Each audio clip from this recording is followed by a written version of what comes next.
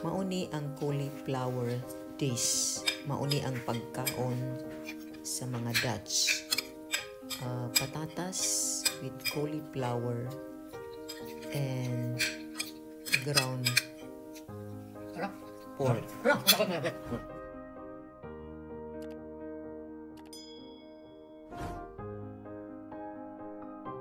You can translate it to English because I talk Bisaya. This is cauliflower dish. In Dutch, that is bloemkool SCHOTEL. So my husband is preparing the bloemkool. He's the one cooking it. We eat this one with no rice. So this is how he prepares it. Hugasan niya sa tubig. Dayon, itak-ang na niya. Kaya ning lutuon. Bana naggutad og sibuyas while cooking the cauliflower. This ground pork mixed with beef, and then ready the pan and put the oil and put the onions. Put the onions, and then we have to get the 250 ml ground pork and put it in the pan and mix it until it is cooked.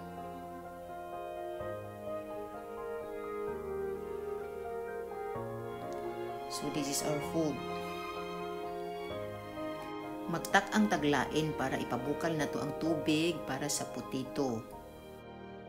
And then 250 milk, ato na siyang isagol sa tubig.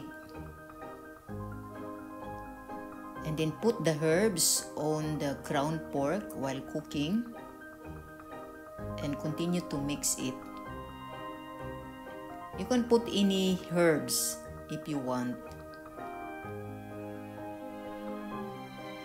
And then wait until it's okay.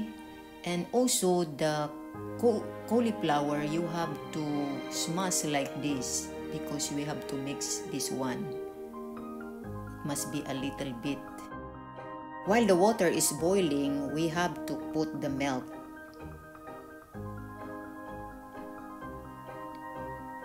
And continue to mix this ground pork and then until it is cooked. This is the instant mashed potato that we are using. We have to use this one pack and put this one here. And after putting it, you have to mix it properly.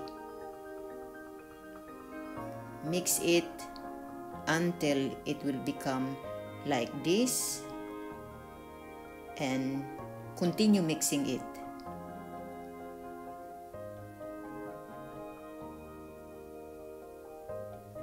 And also you can put also herbs, any kind of herbs you want, like this, until it is cooked. So when it is cooked, then you just leave it there.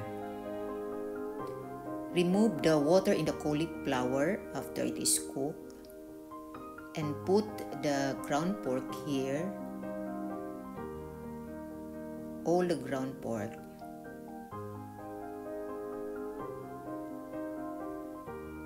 And it is ready. And then we put the cauliflower, all the cauliflower that we cook.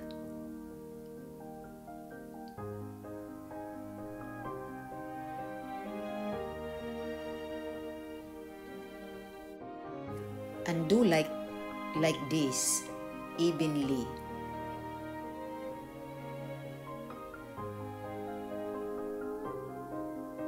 And after this, my husband put the smashed potato.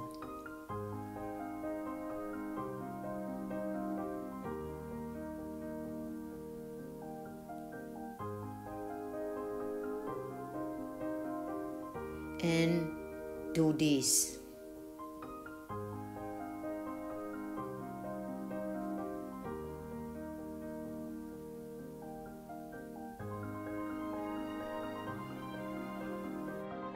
After putting everything, then my husband do like this.